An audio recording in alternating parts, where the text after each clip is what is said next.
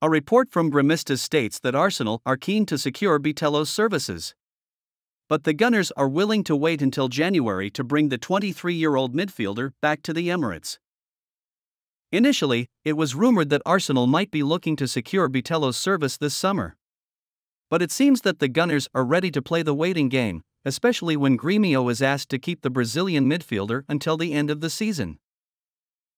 Arsenal signed Declan Rice from West Ham United this summer, and it remains to be seen whether they will bring in another central midfielder before the transfer window closes. Bitello is highly appreciated in South America, and he can become a quality Arsenal player in the near future. Someone like Bitello could be a practical option this summer, and it will be interesting to see how the situation surrounding his future develops.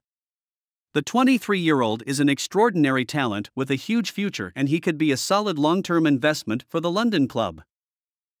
Arsenal certainly have the funds to complete the deal, as they have been quite sloppy in the transfer market so far. It is clear that Arsenal are doing everything in their power to push Manchester City to the title again.